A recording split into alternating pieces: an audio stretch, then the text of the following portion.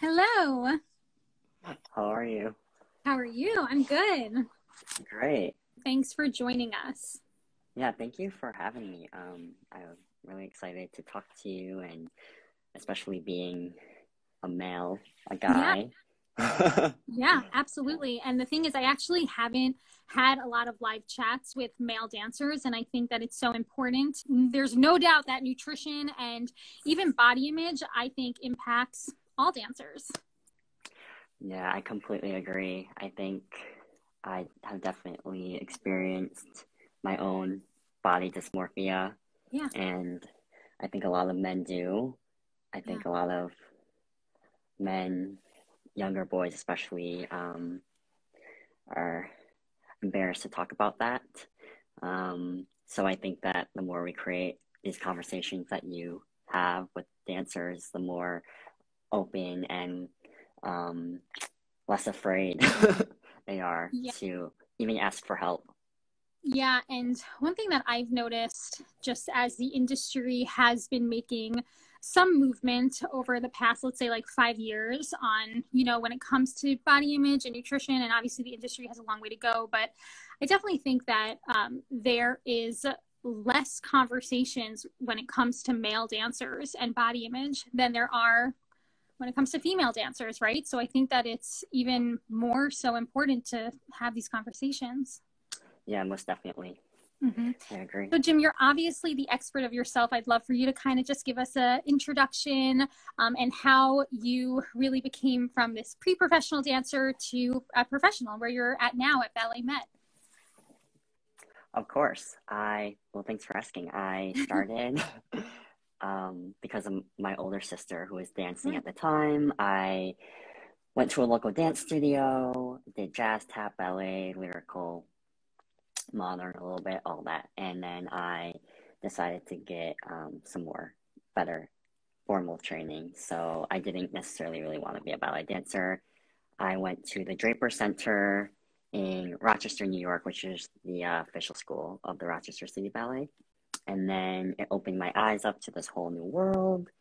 And then I went to Houston Ballet at 18, and I was there for 8 years, and I needed a little bit of a break. I got a little burnt out. I was kind of injured.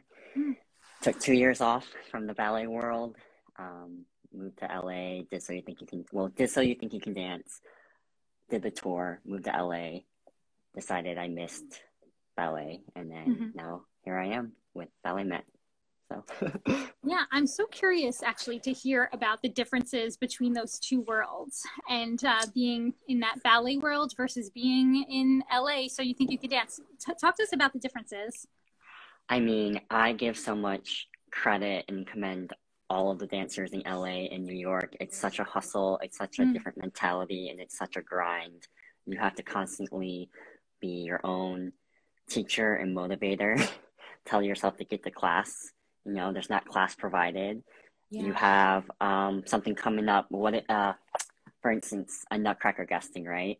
You have to give yourself class. You have to find Mm-hmm. time for rehearsal for yourself, but no one is telling you to do that. You're also auditioning, you're also maybe traveling to teach on the side.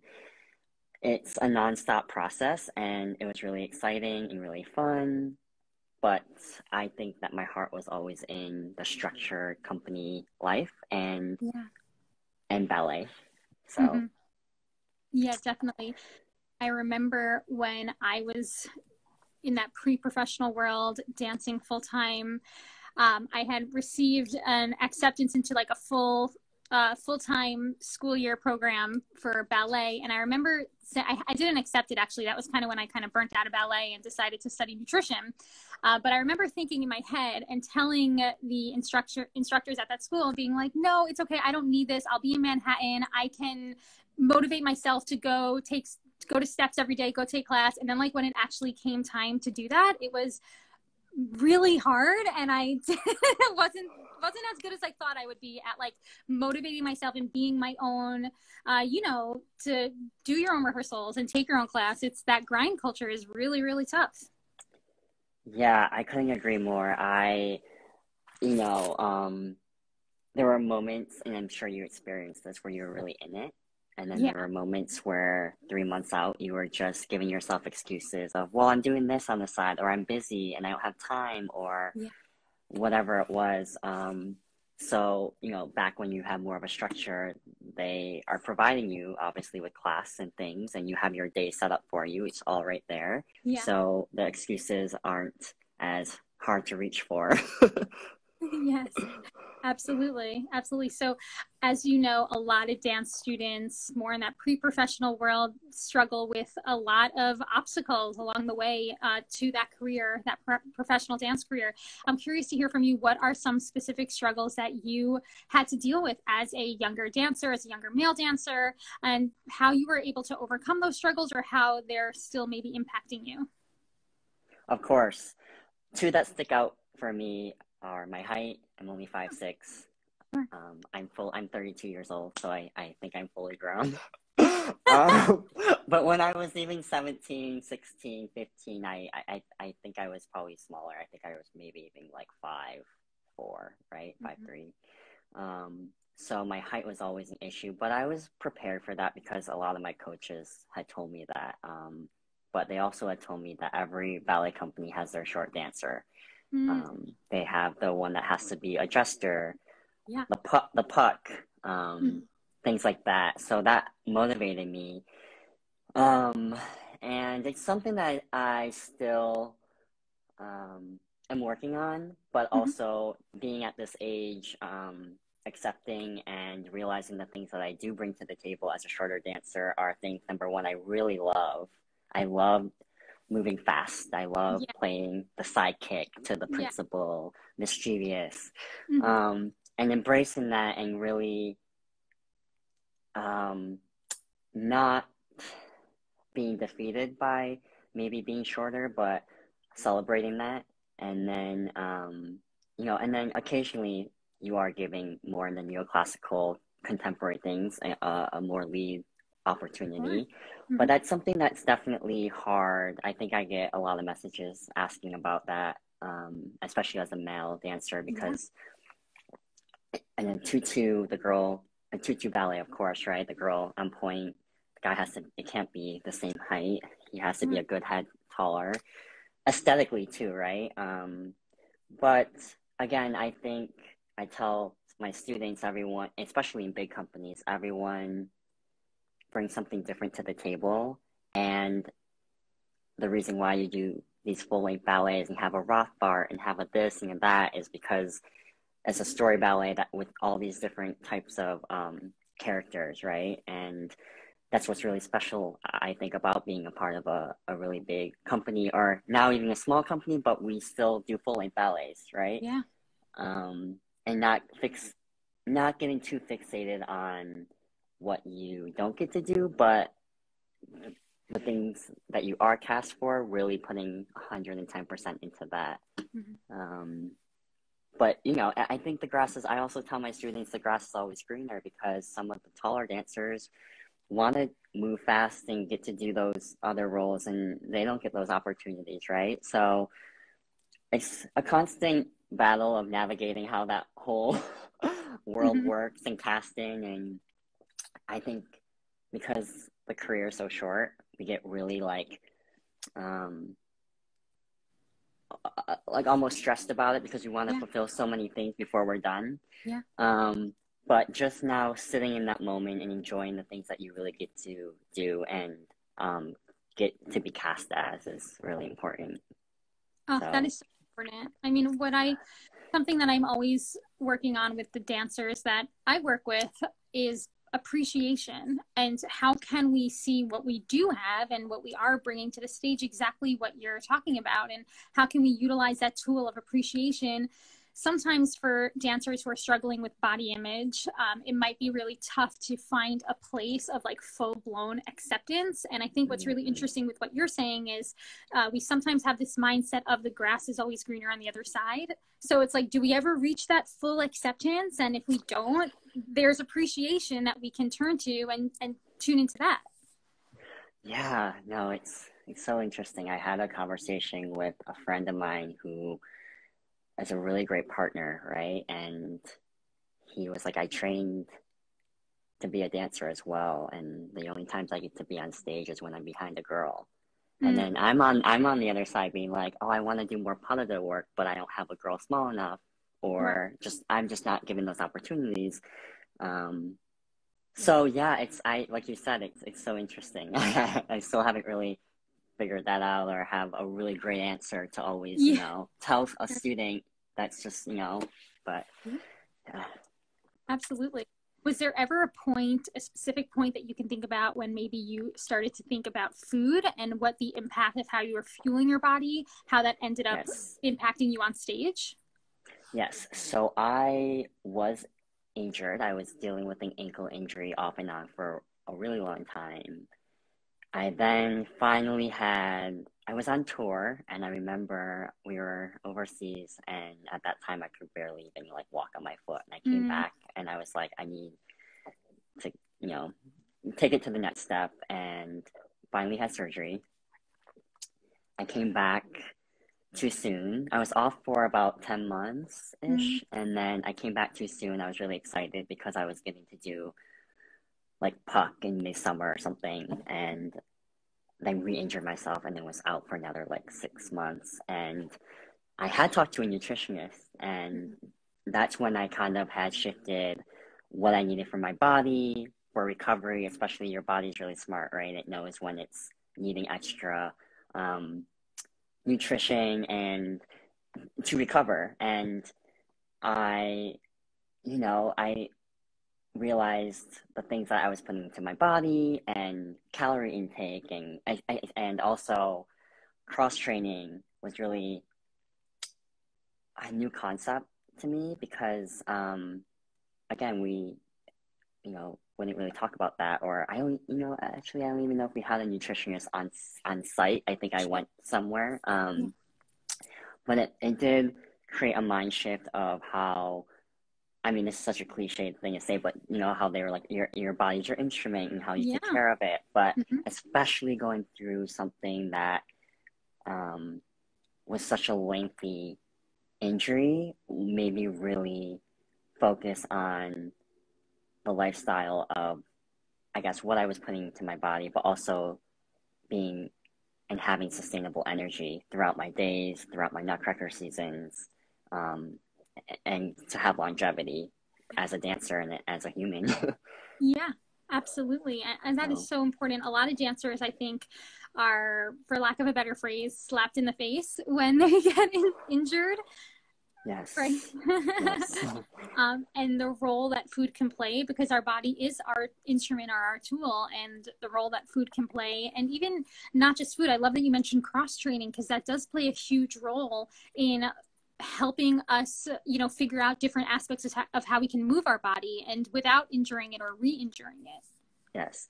And, it's such, everyone's has their own personal relationship with food, and everyone's body is different. And it's hard because I don't think you should deprive yourself of things. I think cravings are natural, and I think that moderation is sometimes the key. And it's still, I still try to navigate that in a way, especially during my seasons of really intense performances, but then also when I'm off season, right? So it's hard because I'm not going to sit here and be like, oh, in the mornings I do this all the time, and I always have my smoothie, and I eat only, because I'll treat myself to pizza when or I'll, so I think that balance I have learned is, for me personally, is really important, because as soon as I deprive myself from like, it's not good for me, I'm not going to have that. That's where it gets a little difficult. Absolutely. One thing that you said that I loved was our bodies are smart, and cravings, another thing that you said, are literally our body talking to us or yelling at us and saying what it needs. And so often those cravings are born from those restrictions. As soon as when we tell ourselves like, oh, we shouldn't be eating this, or this is bad, that's when you get into that sticky territory, and then those cravings start to come along. Because another thing I always say, to kind of bring back that phrase of the grass is always greener on the other side, when we think we can have something, we're always going to be thinking about it and wanting that. Yes. Or we end up like on the weekends or on a day or as soon as we're off season on a break, binge eating almost. I mean, again, that's not everyone, but that's definitely has happened to me where I'm like, oh, I'm on Nutcracker is done. This is my 2-week break, and I eat really poorly, and I come back and I'm like, oh, my body is not great because I had just made some poor choices in what I just ate. Right. But that's because I was, depriving myself from just like, whatever it is. Yeah, totally. One other thing that I always say to dancers is sometimes we don't realize how busy we are and how we're kind of like in that mode, like let's say Nutcracker season, where you're just like going and going, you're not really thinking about anything else, and before you know it, those 2 weeks are up and all those cravings hit you because, like you said, maybe it was even an somewhat unintentional restriction. You know what I mean? When you're super busy and you've got a lot going on and a lot of performances, it could be easy to not even think about honoring cravings, and then they kind of like slap you in the face when Nutcracker's over. Of course. Yes, of course. Yes. So what about the pandemic? Did you feel like, did anything for you come about? Were there any challenges? Talk about that a little bit. Yeah, I mean, I think in the beginning it was kind of a waiting game. And then, just like many others, I was like, I'm going to be proactive. And I kind of reached out on Instagram and offered free private lessons to dancers, students, and a small donation if they wanted, gave back to my ballet company.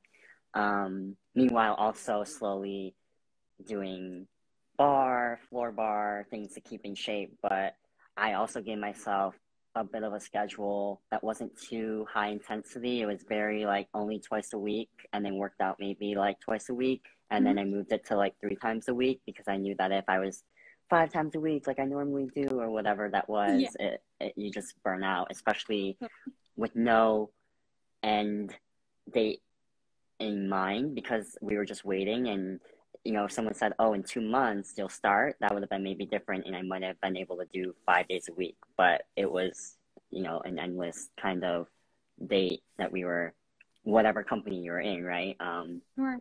When you would start. So my main thing was like connecting with then students and people around, like, I mean, I think there was a dancer that I did like in Germany that I had that was really special and really cool. And then connecting then to other studios who then asked me to do like a Zoom thing with like, a group of dancers who obviously were in their home.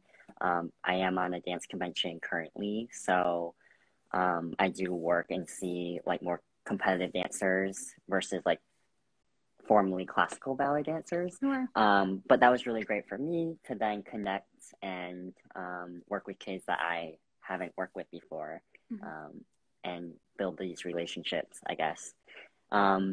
Also, slowing down a little bit. I got to spend a lot of time with my boyfriend, now fiance. Yeah, I was gonna say, again, congratulations. You literally got engaged like a week ago. Yeah. That's amazing. Thank you. So I mean, that was, I want to say that was like the highlight of it, honestly, because and then we, on a personal side, moved into a house. And just having all that time with him that was unexpected was really incredible and special. Yeah. That's awesome. My next question is, so easy for dancers to hyper focus on dance. Well, actually, I'm going to break this up into 2 questions. Okay. Did you feel like you were more hyper focused when you were in your years in LA, or do you feel more hyper focused in dance when you're in your ballet years? And how do you stay balanced? And, any advice for dancers who are obviously, as a dance student, just like so zoned in to the point where it really actually negatively impacts them? Yeah, that's a really great question. I think that, if I'm being honest, I was more hyper-focused when I was, in a ballet company versus LA, because LA and the freelance world was a little I think because it was all new to me, it was Sure. more personally um, experimenting and guesting and trying new things and always traveling and teaching, Mhm. and kind of just a waiting game and kind of with my agent seeing like what would come. And then in the ballet world, it's you know exactly what you're set up for and what your Yeah. rep is. So I was very just like, okay, here's the end goal, here's what I get Mhm. to do. Um, and then for the balance question, that's something that I'm still trying to work on. I wish I had the answer, but I do tell a lot of my younger dancers, students, to well, make sure you have at least one hobby outside Sure. of dance, and to try to have maybe one or two friends outside of the ballet life. Yeah. Even if that's like a close cousin, or it can be older. It could be an aunt or an uncle that you're really close with, that you just spend time with, and you're just not obsessing about dance or talking about Sure. what happened in the studio. And even if you do want to talk about it, it's nice because they are removed from it and it's kind of more of a non-biased opinion. But I Yeah. think only having dancer or friends in the industry is, again, it's hard sometimes to reach out and have those connections, but I do say if you can find a couple of those people, it's really helped me.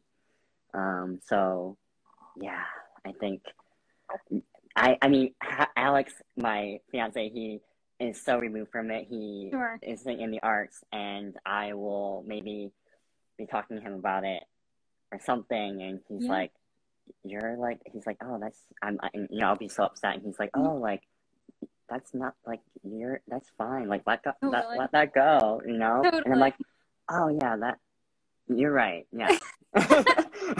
Yeah, totally, like a third party perspective. Of course, yeah, But also, by the way, buying a house and having to decorate your house, I'm sure that brings in balance right into your life. definitely. Little projects, Yeah. helping him with ideas, Yes. a new space, it's always Mm-hmm. exciting. Definitely. Absolutely. So my final question for you, Jim, is how would you define what it means to be the healthy dancer?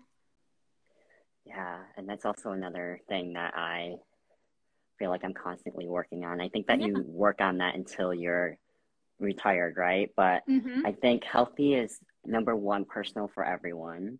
Um, and I think that it's more when I think of a healthy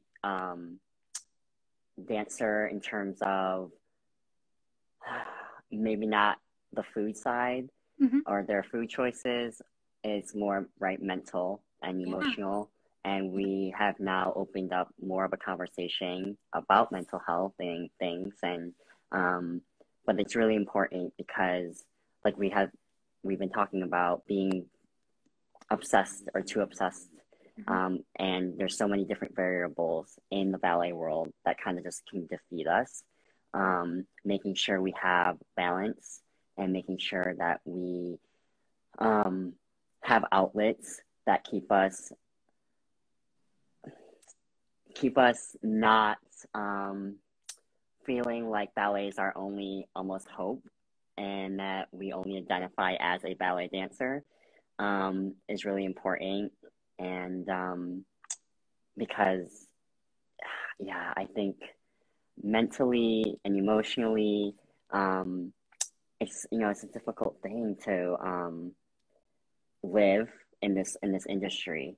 Um, so I think healthy is, having some balance, being aware of your mental health, being aware of if you're going through a little bit of a journey, being aware of if you may be going through a bit of maybe depression. I've definitely experienced that, Mm-hmm. and being open to talk to someone or having some type of mentor or someone to talk to, it's good because being embarrassed by something, um, and closed off, that in general isn't a healthy relationship for yourself, and I think that it then projects onto other things that doesn't Yeah. always come across um, in a malicious way, right?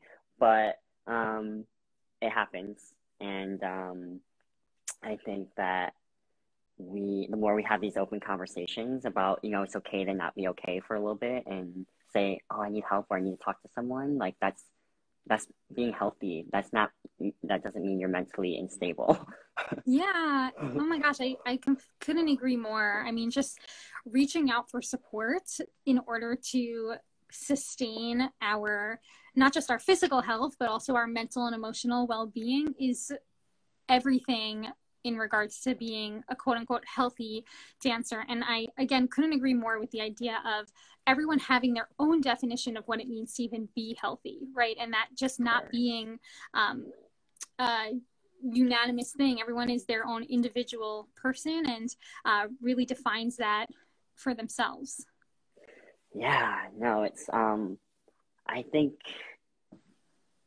yeah, and I think that when older dancers talk about it, not saying that it's anyone's responsibility or obligation, because that's something I talk about too. It's like you can talk about things in your own time and openly, and if you're not ready to maybe talk about that, it's totally okay. But I think for those who are more open and professionals, it's a really great light to the younger generation who we all know is experiencing, because they're going through this whole journey of just making it into the whatever industry it is, right? And then they get there and they think that they made it and everything's going to be like better, but then they see that it's a cycle, but now they hopefully have had experiences that they've learned from, but it's just a new cycle and now they have to navigate it in a different way. So it's like a lot. Absolutely. And honestly, having you professional dancers as a point of reassurance, as role models, is just everything for younger dancers. It's the whole reason why I have these conversations. I love it. I know. I think every single, you know, dancer older than me or in the professional line of this, or my generation 30 and up, maybe have said, you know, if we had some more of these in, you know, and I know social media is different than it was, but even in like magazines, right? Just and having more dancers openly be able to talk about that would have helped our journeys a lot more, and which would have been a little bit different. So hopefully this younger generation is more aware and less embarrassed, and like you said, like when ready, like in need, seek help and have a conversation about it. Absolutely. And one more thing I want to add to what you just said, the idea of social media, we didn't necessarily have it, us millennials, when we were like dancing when we were younger, but Gen Z and the younger generations have it now. It can be helpful, but it can also be problematic. And I think it's important for dancers to know who they're following and follow accounts that are inspiring and helpful and not making you feel like crap.